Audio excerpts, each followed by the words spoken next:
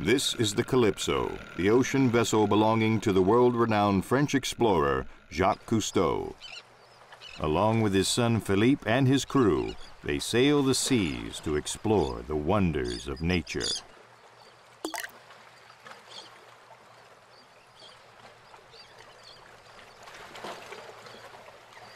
Today, Philippe and a fellow oceanaut are embarking on a dangerous journey to the very bottom of the Marianas Trench in search of the legendary red tide monster.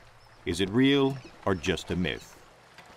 Cameras aboard their diving bell will capture images of life forms never before seen with human eyes.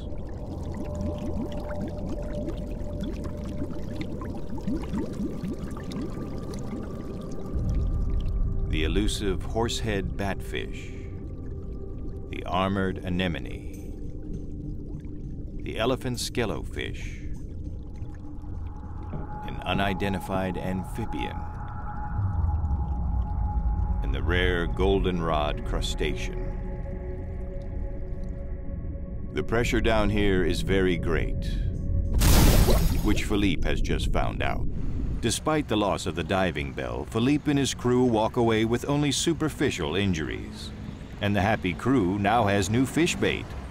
Back in the Calypso's lab, the samples from the deep-sea mission reveal a hidden world of microscopic wonders.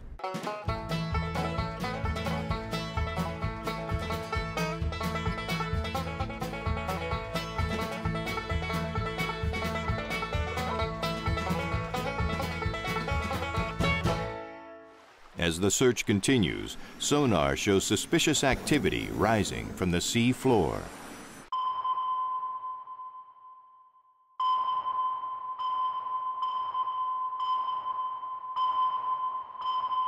Something is coming to the surface. This may be the break they're looking for.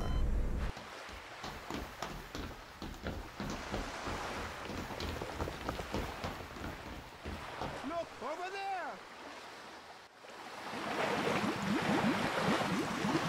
Aha! We have done it!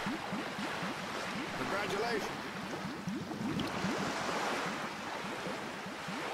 Another false alarm. Oh, sacre bleu. The Calypso has been at sea for many weeks and is running low on food. Each crew member must sacrifice what they can.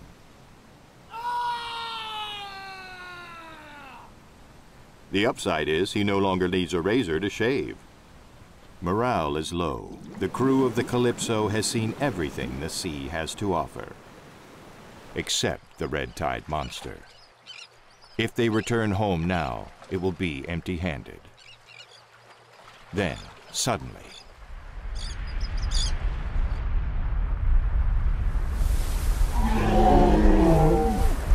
the creature appears. All hands make ready to engage this rare, one-of-a-kind beast.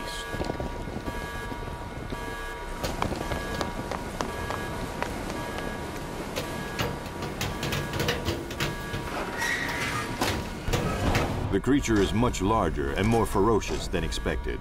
The crew has only one option.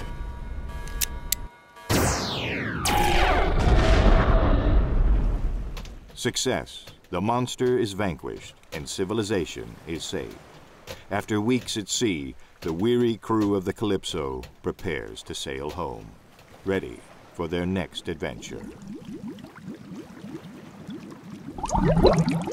Right after they fix that leak.